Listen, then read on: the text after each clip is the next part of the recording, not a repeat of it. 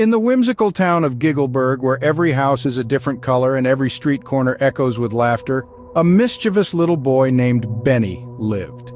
Known for his twinkle-eyed grin, Benny was about to embark on an adventure that would transform an ordinary day into an extraordinary memory for the entire town. One sunny afternoon, an errand for a carton of milk became Benny's passport to mischief. As he sauntered down Giggleburg's vibrant streets, he found himself drawn to Mr. Tickles' bakery, a place that made the most mouth-watering cookies in the world. With his mischievous grin and twinkle in his eye, Benny stepped into the bakery. He was greeted by the equally charming Mr. Tickles, the portly baker with a twirly mustache.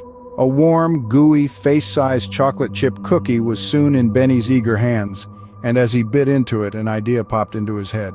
He proposed the idea of a great cookie caper to Mr. Tickles, a grand adventure that involved gathering the town's children and spreading joy through cookies. Intrigued by the idea, Mr. Tickles agreed to join in on the fun. The very next day, in the heart of the town square, the great cookie caper commenced. A colorful booth stood proudly, with Benny and Mr. Tickles at the helm. The news spread throughout Giggleburg like a wild gust of wind, and soon a flock of excited children gathered around the booth. As the day unfolded, Benny and Mr. Tickles handed out cookies to the delighted children, their laughter filling the air and cookie crumbs flying in every direction. The sight of the happy, chocolate-smeared faces of the children brought smiles to the townsfolk who watched the spectacle unfold. The sun set on Giggleburg, marking the end of a day filled with laughter, joy, and cookies. Yet this was just the beginning.